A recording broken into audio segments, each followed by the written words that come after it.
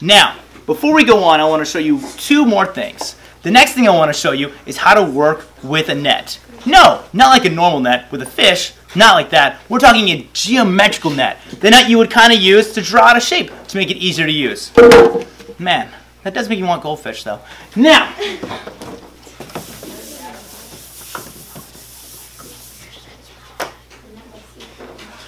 so let's talk about a net. Now what we're going to do is we're going to draw another pyramid. But this time we're going to draw the net to go with it.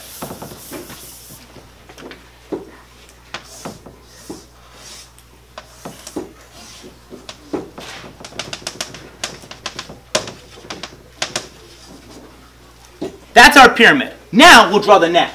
This is what it would look like if our pyramid was opened up.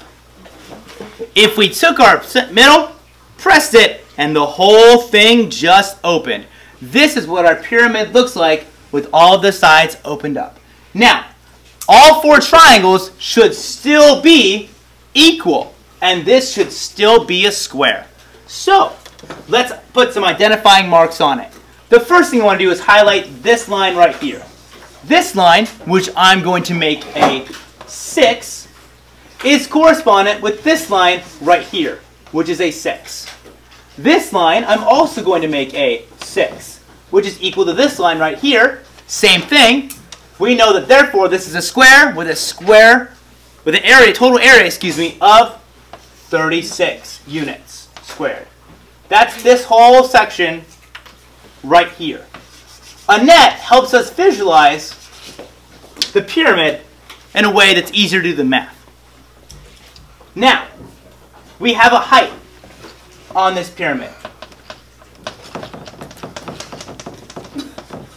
The height on this pyramid can also be found right here. And this height is going to be 4. Now, if all of the triangles are equal, we have everything we need to find the surface area.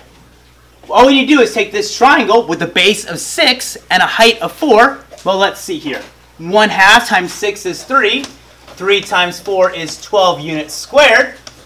If each triangle is 12 units squared, and there are 4 of them, that means all 4 triangles are going to be 48 units squared together.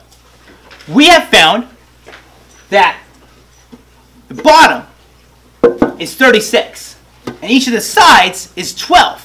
So 48 plus 36 will give us our entire surface area for the pyramid. And when we add those together, of course, make sure you're doing your math correctly. You'll know, okay, well, let's see here. 8 plus 6, got to carry that. Okay, so we want to make sure this is a 4. Carry that 1 right there. Okay, that's 94. Wait, hold on, that can be right. 84. There we go. 84 units squared is the surface area of our entire pyramid. A net makes it a lot easier to see and a lot easier to do the math because we realize that we have 4 equal triangles, each one of these being 12, 12, 12, and 12. And that is how we find the surface area of a triangle. We can use the net or just the picture with 4 equal sides and that square bottom. Don't forget, as a side note, you can also have a triangle, a pyramid, with a triangular bottom. In this case, nothing changes except for, instead of doing it with the area of a square, now you only have 4 sides. And you'll find the area of each of these 4 triangles and add those together. 1, 2, 3, and 4.